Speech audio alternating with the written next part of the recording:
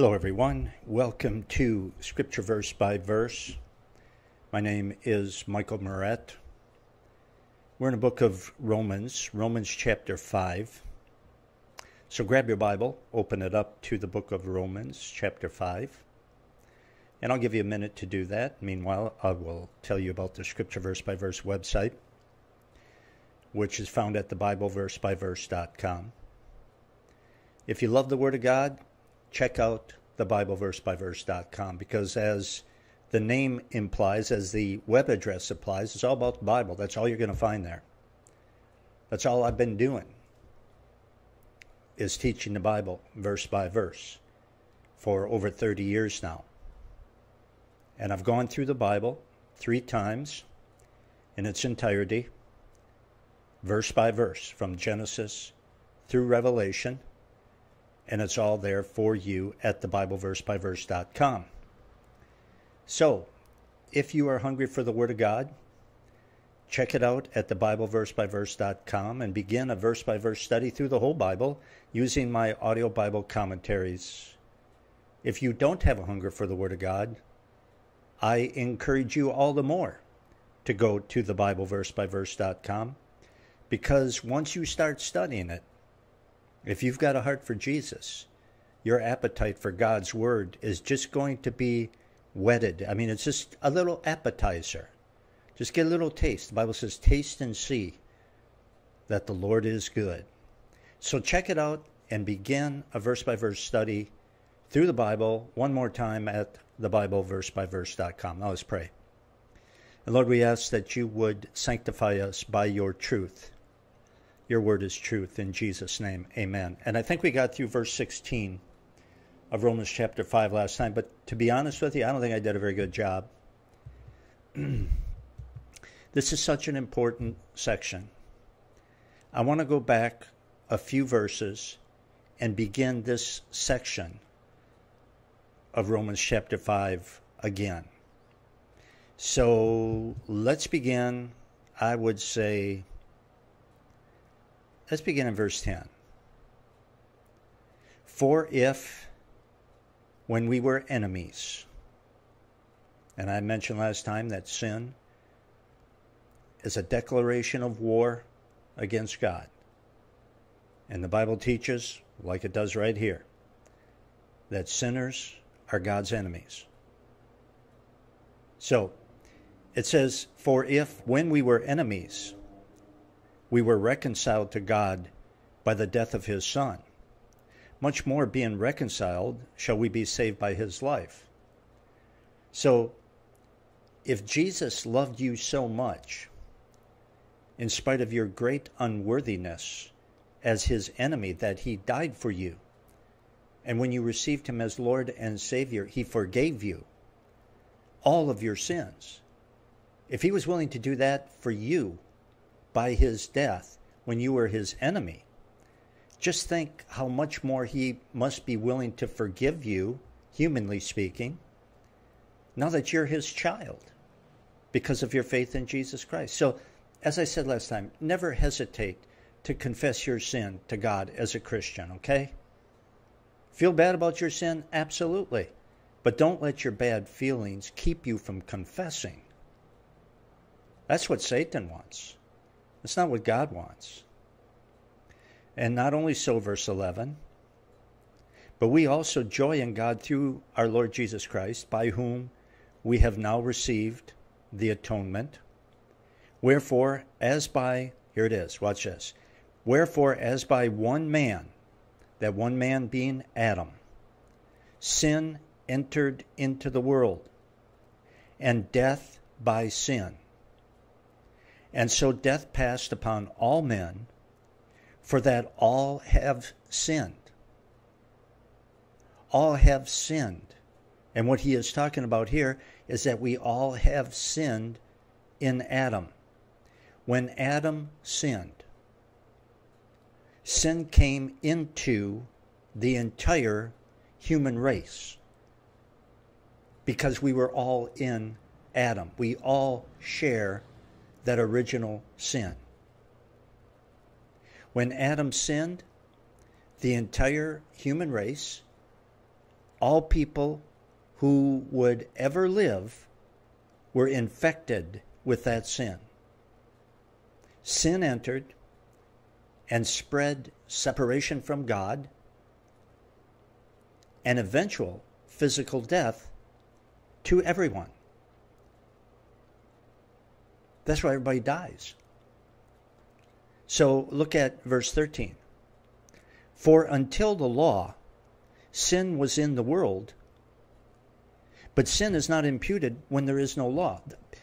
From the time of Adam until the time that God gave Moses the law on Mount Sinai, a couple of thousand years at least,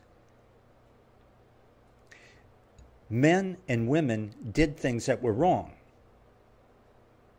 They had a sin nature. They sinned. But they did not transgress. Because in order to transgress the law of God, you have to have the law of God.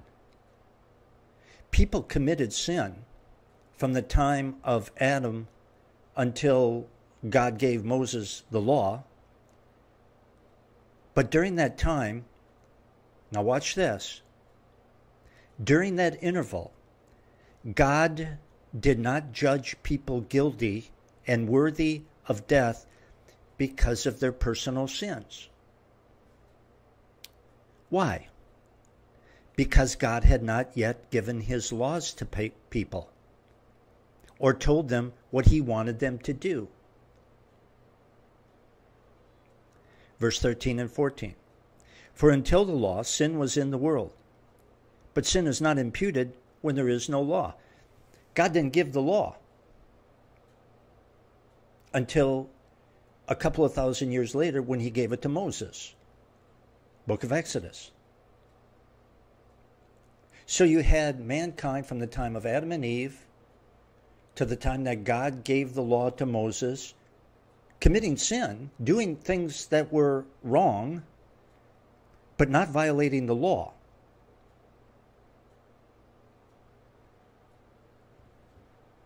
So when people died during that interval from Adam to Moses, it wasn't because of their own sin. They had no law from God, so God did not consider them worthy of death for the wrong that they had done, because they did not violate the law. People died not because of the things that they did wrong, because they didn't violate the law, see? But people still die. You say, well, then why did people die if they didn't violate the law? Because there was no law. Then we're going to get right to the heart of the issue here. People died because they inherited that sin and the guilt of the sin that Adam committed, which was very direct disobedience to a specific command from God. Don't eat from that tree. He transgressed. He broke the only law that God gave him. And we are in Adam, so we had that sin passed down to us. Adam died because of that transgression. We died because we inherit that transgression between the time of Adam and Eve and the law of Moses. And this is going to become clear in verse 15. Well, verse 15. Well, let's read 14. Nevertheless, death reigned from Adam to Moses, even over them that had not sinned, after the similitude of Adam's transgression, who is a figure of him that was to come. So, none of us, I'll say us, none of the people who lived between Adam and Eve and the law given to Moses on Mount Sinai ever violated personally themselves that law that you can't eat fruit from that tree, right? I mean, that was a one law given to one man who transgressed by not keeping it, which is why he died. So why does man die between the time of Adam and Eve and the remaining laws that God gave a couple of thousand years later? Why did man die then? Because they shared in that transgression of their father Adam and in the guilt. It was handed down to them from their father. So, now with that, look at verse 14. But not as the offense, so also is the free gift. For if through the offense of one, Adam, many be dead, the rest of mankind,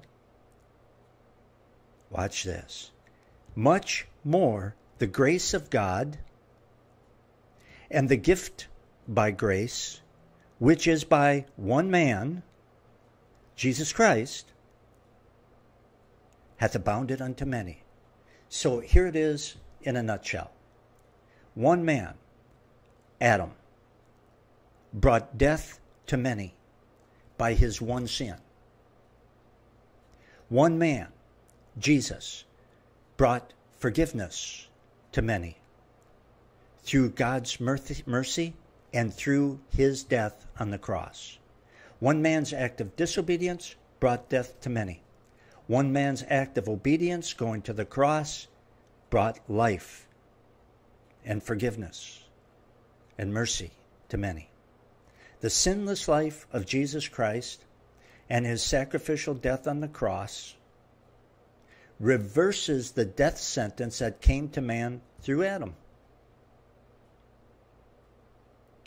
It cancels it, and it reverses it. The obedience and the death of Jesus Christ gives eternal life to everyone who repents and receives him as Lord and Savior, completely undoes, and completely reverses. How's that? It completely reverses the negative effect that Adam's sin had on the human race. Completely reverses it. Now verse 16. And not as it was by one that sinned, so is the gift. For the judgment was by one to condemnation, but the free gift is of many offenses unto justification. So it's a complete reversal. Adam's one sin brought the death penalty to many. Jesus removes many sins and brings spiritual life to many. So, again, Jesus undid all the bad that Adam did. Jesus undid all the bad that Adam did for those who become Christians. Not for the whole world. Potentially for the whole world. But only for the Christians who take advantage of what Jesus did. When a person becomes a follower of Jesus Christ, when they repent of their sin and ask Jesus Christ to come into their life to be their Lord and Savior, Jesus Christ, God, removes the sin of Adam and all their personal sins as well. So the blood of Jesus Christ that he shed on the cross to pay for our sins completely wipes out not only that original sin and its guilt, but all of our personal sins as well. So what Adam did in a negative way, Jesus undid by dying on the cross. See? Do you see why the Bible says there is salvation in no one else? There is no other name given among men by which we must be saved. Do you see why? Because it was one man who sinned, and it was one man who eliminated that sin, and that man is Jesus Christ. That's why there's salvation found in no one else except Jesus. And that's why you have to receive him as Lord and Savior, or what he did for you is not going to do you any good. Verse 17, he continues, for if by one man's offense death reigned by one, much more they which receive abundance of grace and of the gift of righteousness shall reign in life by one, Jesus Christ. God's mercy and his grace are more powerful than Adam's original sin and all of our sins together. God's mercy and his grace, which was purchased for us through the blood of Jesus Christ when he died on the cross, God's mercy and grace are more powerful than Adam's original sin and all of our sins combined. That's why when a person receives Jesus Christ as Lord and Savior, the grace of God completely removes the guilt and the stain of that sin. Because the blood of Jesus Christ shed for sin is much more powerful than our sin or Adam's original sin. And all of them put together. Just wipes it out completely. Verse 18. Therefore, as by the offense of one, judgment came upon all men to condemnation, even so by the righteousness of one, the free gift came upon all men unto justification of life. The sin of Adam brought guilt and judgment to everyone. The sin of Adam brought guilt and judgment to everyone. The death of Jesus Christ on the cross takes away all the guilt and the punishment for those who receive him as Lord and Savior. Jesus has done all that needed to be done to make guilty sinners right with God. Nothing else needs to be done. He did it all. It was more than enough. He undid the sin problem caused by Adam's original sin and all of our personal sin.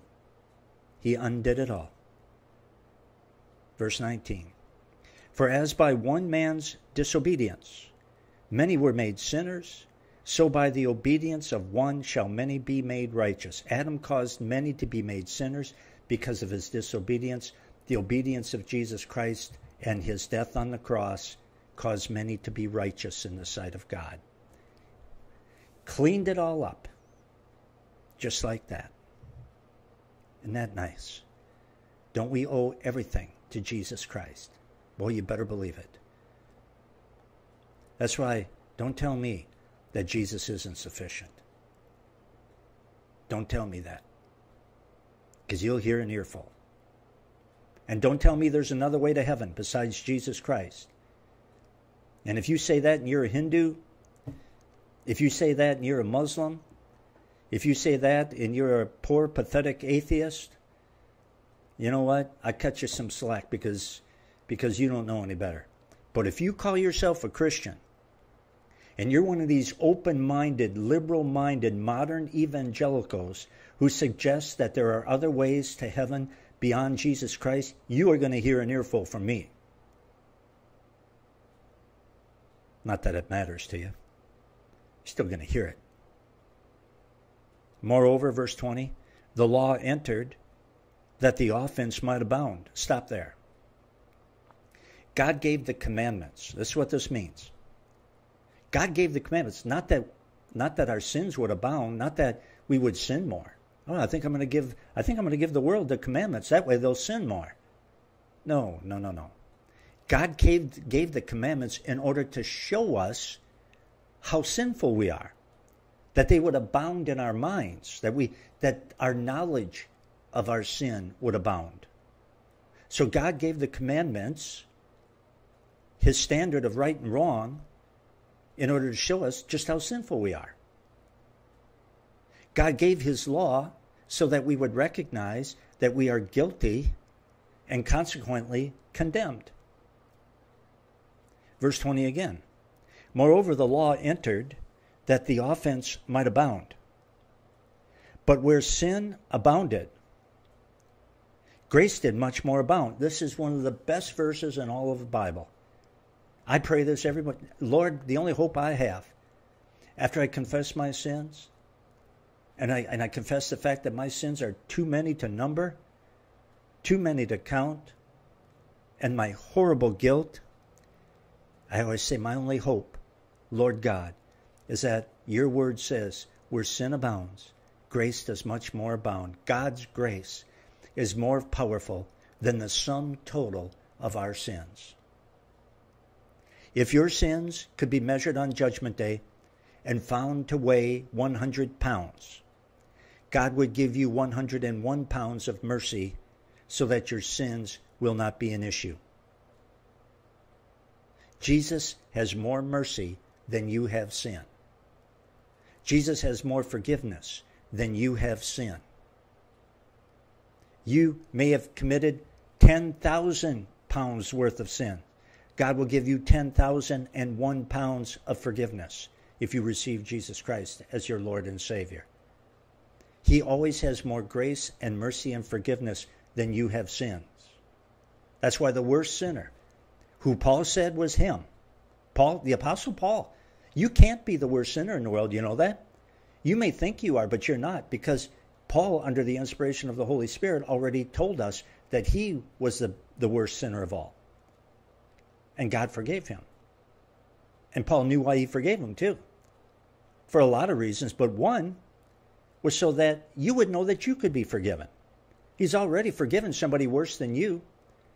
You say, but you don't know, I've committed murder. So did Paul. Yeah, but I've done a lot of bad things to good people. So did Paul. He murdered Christians. He persecuted Jesus. He hated Jesus' guts. He hated the guts of Christians. He tried to stamp out the church. He tried to stop the message of salvation from being proclaimed. And he was forgiven. Take my word for it. Take God's word for it. Doesn't matter how bad you've been. God has more grace than you have bad. Verse 21. And it says, that as sin hath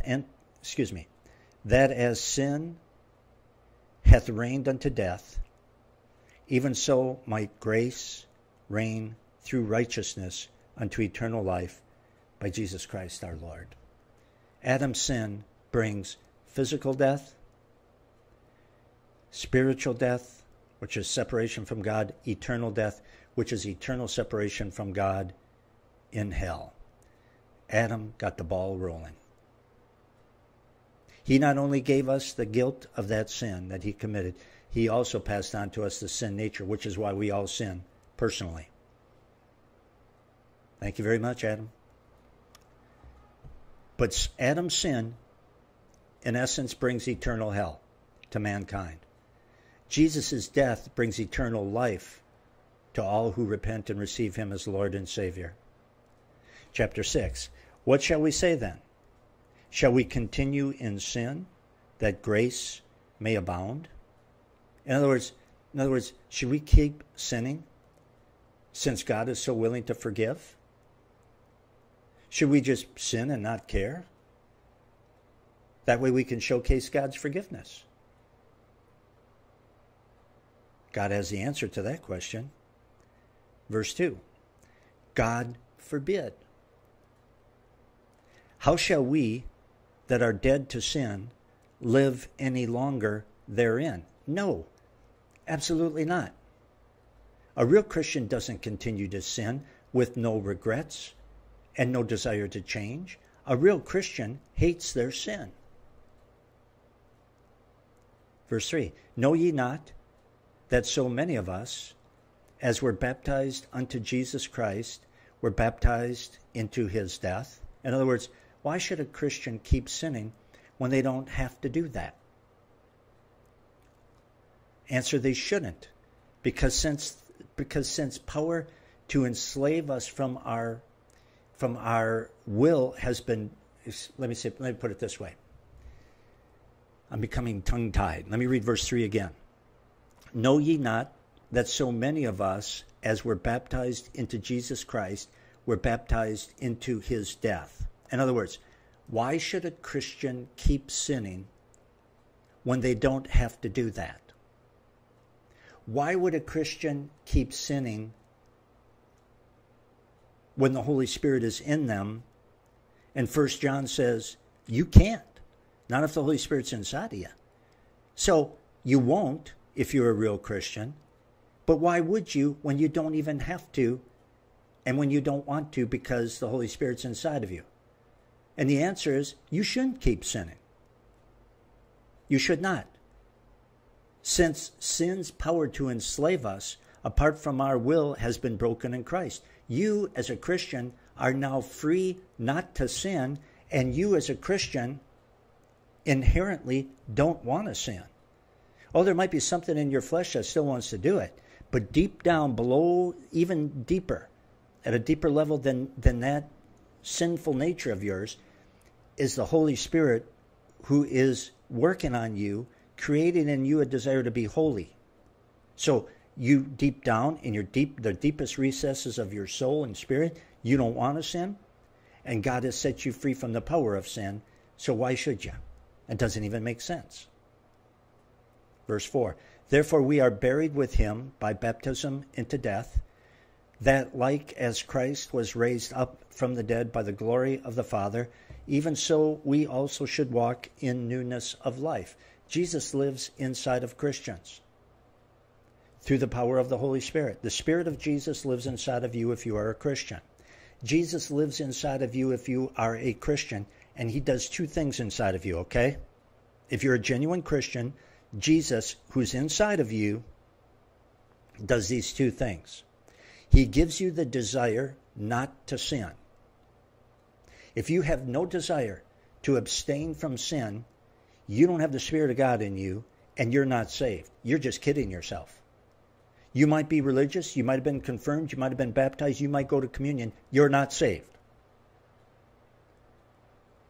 If you don't have a desire to not sin at that deeper level than even your fleshly desires to sin, if there isn't something deeper down inside of you that doesn't want to sin, you're not saved. Because Jesus does that. He gives the Christian a desire not to sin, and he gives you the power not to sin. And it's true that we still have a sin nature that wants to sin. That's why we can still be tempted as Christians. But there's that deeper spiritual part of us that despises sin. And if you're a Christian, you know what I'm talking about. If you're not a Christian, you don't get it, and I can't explain it. It's something you got to experience by receiving Christ, okay? But Jesus gives us the desire to do what is right and the power to do what is right in spite of our sin nature's desire to do what is wrong.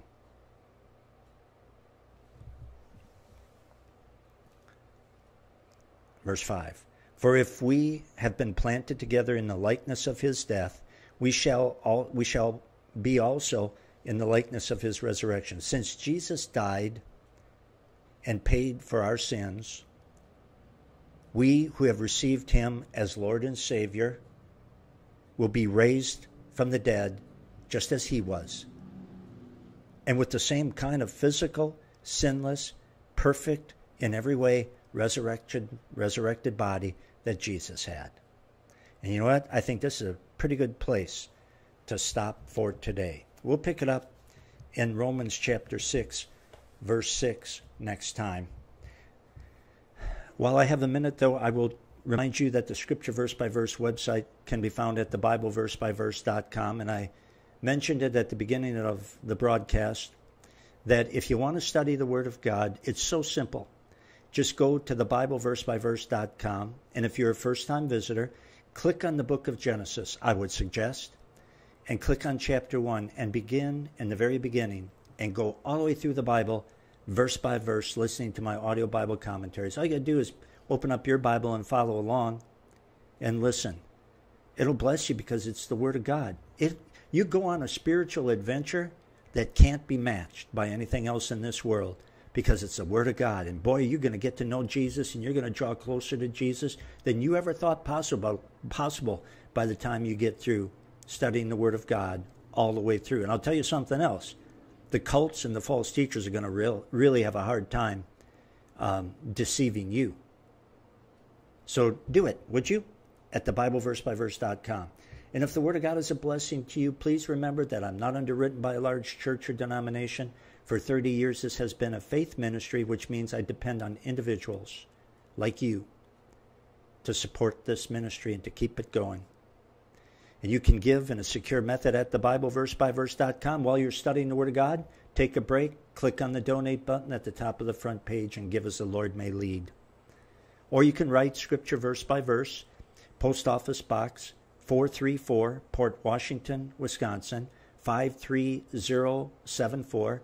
That's Scripture verse by verse, Post Office Box 434, Port Washington, Wisconsin, zip code 53074. Until next time, so long, everyone.